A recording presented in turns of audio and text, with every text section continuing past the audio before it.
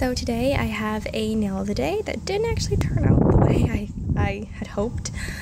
So all over my nails I put on this China Glaze, which is in the color Dune.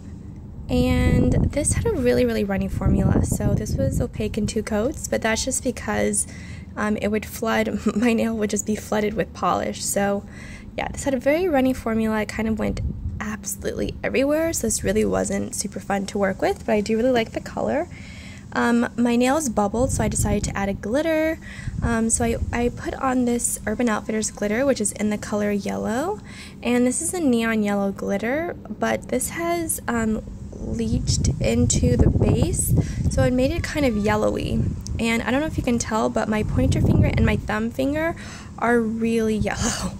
I was able to use a light hand on my other 3 fingers, but on my pointer finger and my thumb I used a little bit more of a heavier coat, and because of that it made them very yellow. So I feel like maybe this might look better on black, but even then I'm not entirely sure because I'm worried that maybe this might make the black look a little bit cloudy or something.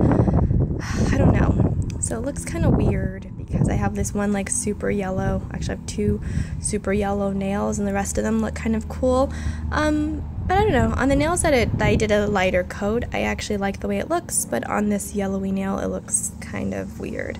So that's my nail of the day. It didn't work out entirely the way I planned, especially since I can still see the bubbles. I don't know if you'll be able to see them in this lighting, but I could still see the bubbles underneath, so it didn't really hide it. Yeah. But I do think that yellow is pretty cool. I mean, I like that it's a neon glitter. Let's focus. There we go. I do like that it's a neon glitter. I think that's really cool, but yeah.